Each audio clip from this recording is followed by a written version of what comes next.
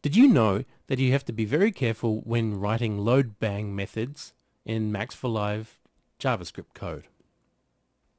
Here's how you do it. I have two devices here. Each one is trying to set up live API objects in JavaScript at load. In the first one, I'm using the loadbang method. I'm going to delete this device and then undo the delete.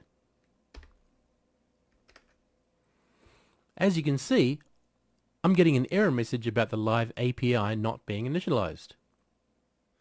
This is because the loadbang method in JavaScript executes before the live API has been fully initialized.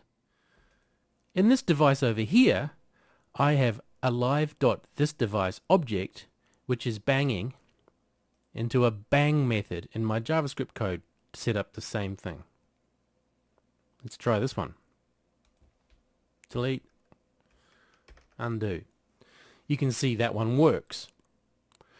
This is because live.thisdevice sends out a bang which signals the end of parameter restoration and API initialization in Max for Live devices.